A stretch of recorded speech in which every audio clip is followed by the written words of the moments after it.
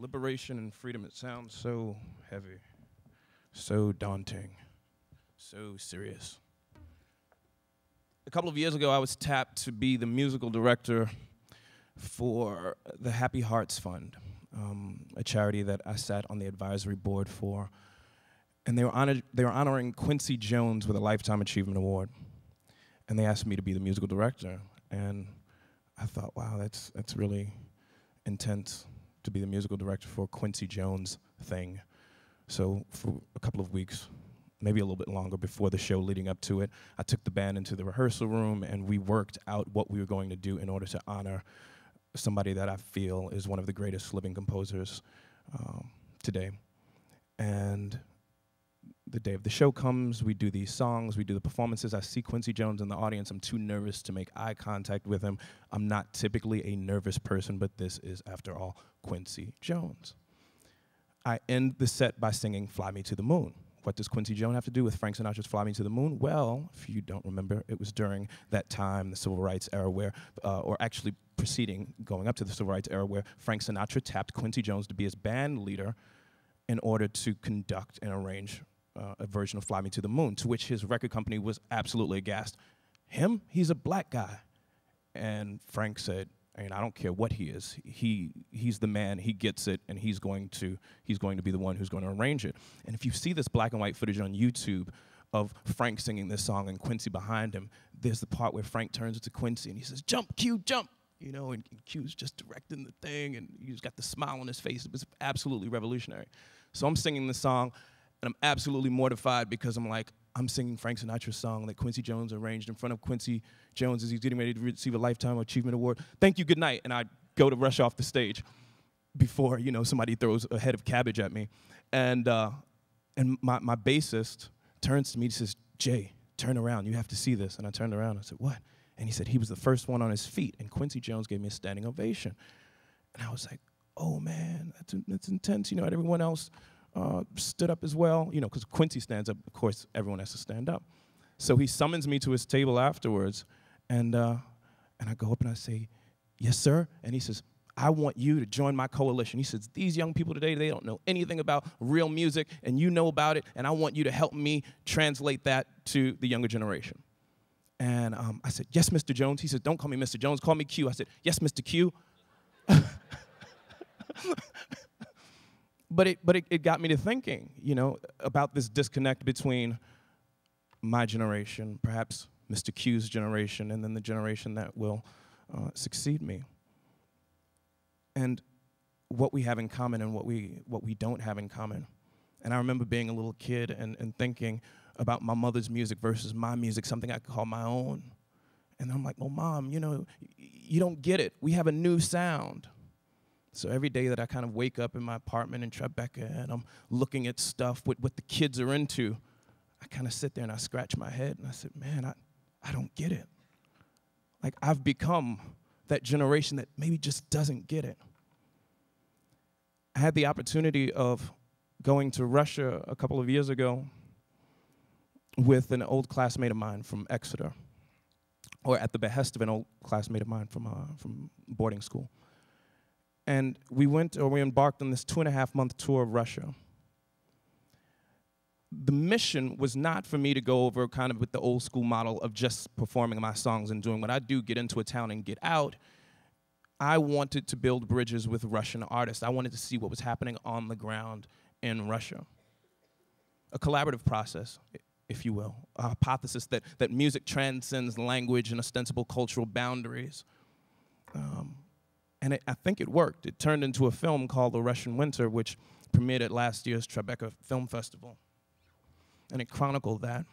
And if you don't mind, I'll sing you a little song that came from that.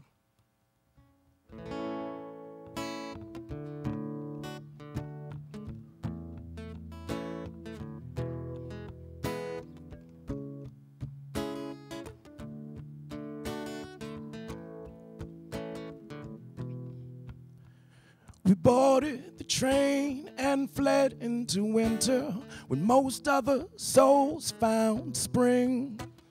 We ran into men who told us of when revolution was a song they'd sing. And although I wanted to stand here and promise you that nothing we do is from fear, the truth is I've fallen hard, answered this calling card, and the price to be paid is unclear. The Tsar and the princess, the king and the empress decided to meet over tea.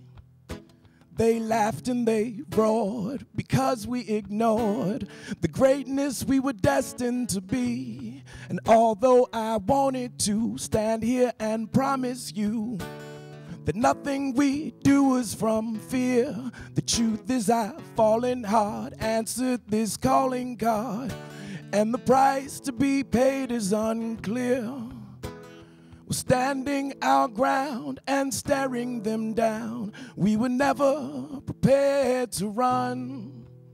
So much is come and gone, and some paintings were drawn to remind us of where we are from. And although I wanted to stand here and promise you that nothing we do is from fear, the truth is I've fallen hard, answered this calling card, and the price to be paid is unclear.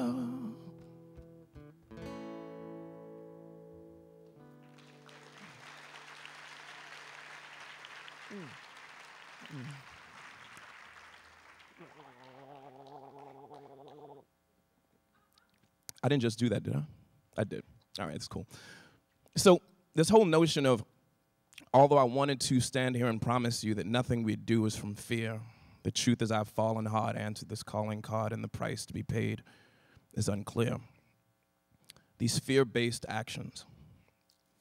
So I'm talking about fear-based actions, and then I'm thinking about the disconnect between this intergenerational apparent disconnect as it relates to music, qualitative content, substance, that I think Quincy Jones helped reaffirm. I knew that it existed, but he just reaffirmed those suspicions. And then I dug a little bit deeper, and I thought about how many of our children are making their decisions because they are motivated by fear. So you ask a child to read something in class, and perhaps they're not the greatest reader, and their fear of being embarrassed then turns into resentment. And they say, well, you know what, I don't care about reading because reading isn't cool anyway. And they rebel and they lash out at this notion of reading or performing in a standardized sort of way. Well, I don't need to perform up to your standards because I'm an individual and I'm doing what I'm doing. So they are redefining cool based on their fears of inadequacy. I've got everyone, don't I? Right? All right, I know I'm speaking at a TEDx event, so you guys are like, okay, what's your point? We've heard this before. I don't know if there is a point, other than the fact that I'm really disheartened when I turn on the radio, and I don't do it often these days, and I hear music that doesn't challenge me. And I think about my younger relatives. I think about my friends who now have children, and these children who are copying what they see in films or what they hear on the radio. And thank God we live in a society and an environment where an artist can do what he or she wants to do. But instead of just complaining about it, instead of saying, hey man, turn that trash off, irrespective of whether I think art is trash or not, I have to take it a step further personally, I do, than just judging it and condemning it as such. So what I do is I make the alternative. And I never actually thought of myself as an alternative artist until I woke up in the modern paradigm. And I said, nobody is playing anything on the radio that sounds remotely close to what I'm doing, which by its own definition qualifies me as an alternative artist. Because every day that I get up, I attempt to make qualitative art rather than quantitative art. And don't get me wrong, I spent many, many years climbing that mountaintop and succeeding by many people's standards, making quantitative art. I just put out as much as I could, and you know what? The odds say that something is going to hit, that something is going to sell a lot. And it did. But then I found myself on stage, on a world tour, singing music, performing, in something that I didn't believe in. And I wondered, the energy that I'm putting out into the universe, if it's hurting me by putting it out, what is the price that I have to pay karmically? What am I doing, and how am I affecting the others who might be tuning into it? And do I really care? Because if I cared for you all in this audience as the listener, wouldn't I want to give you something that was good for you rather than something that might destroy you or might encourage you to, in turn, destroy yourself?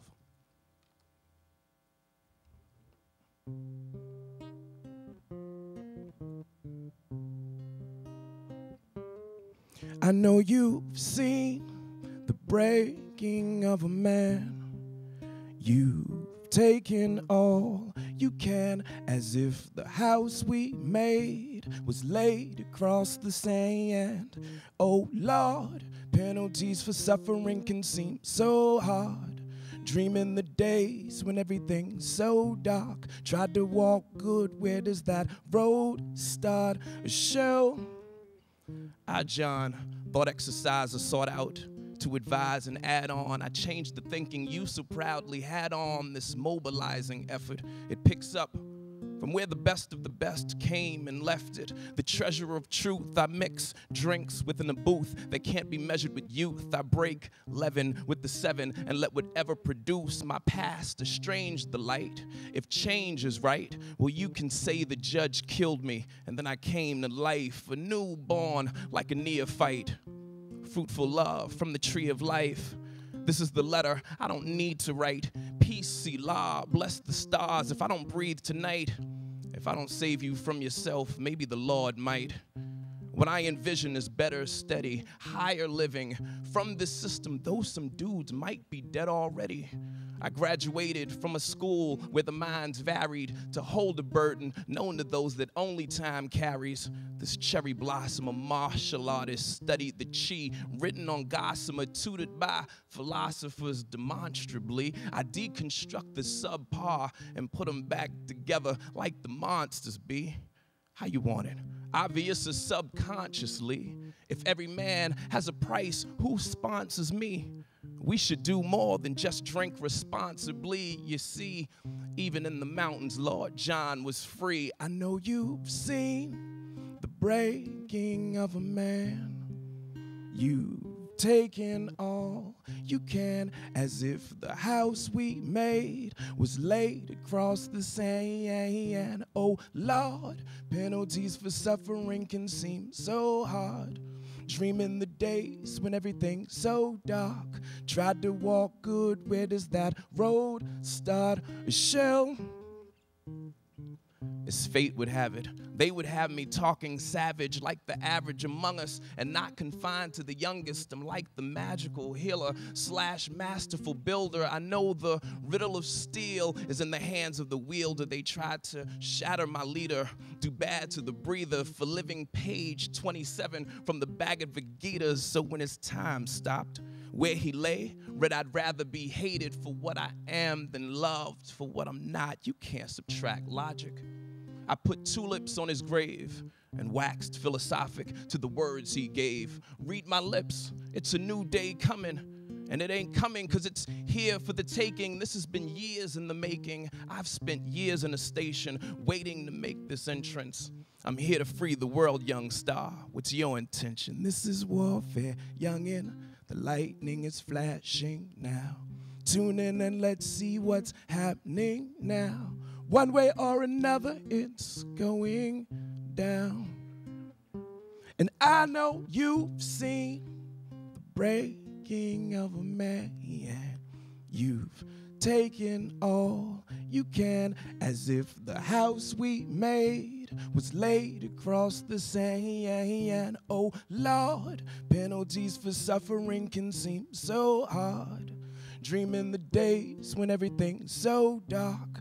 Tried to walk good, where does that road start? A shell, a shell, a shell.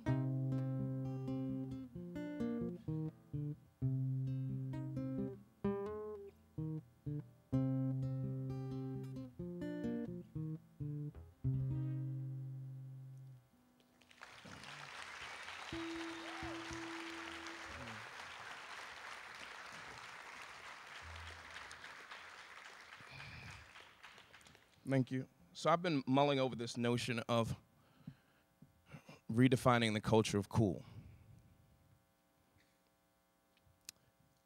History repeats itself, right? Fashion repeats itself. It goes in trends. So now we're at a point. I'm from a little place in New York called Brownsville, Brooklyn. Now we're at a point where it's not necessarily cool to embrace academia.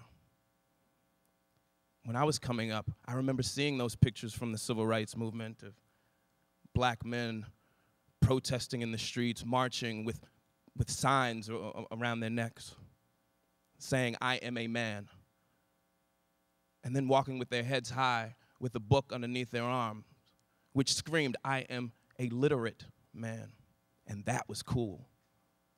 And that's what encouraged me. And we didn't have much growing up in Brownsville. I mean, we had a loving home, but we didn't have things. We had concepts. And my mother, God bless her, who's probably going to watch this as soon as it airs, and if you want to ever see a little brown woman blush, you'll see that when I mention her on stage. Hi, Flo. She would get her hands on any book that she could and put them in front of me and would encourage me, this is how you'll make a difference. So I can't do it alone. And I would implore my peers, let's engage in a little subversion. Let's be a little responsible. Let's recognize that the content that we put out will come back to us. And let's do more good than harm before it's too late. Before initiatives like the Youth Promise Act have to be implemented in order for us to see change within the juvenile justice system before it goes off of a cliff, before it's too late. I'm being advised to wrap it up. I'm sorry for not preparing this speech more eloquently, more effectively, and more timely, but I thank you for your attention. My name is John Forte. Thank you very much.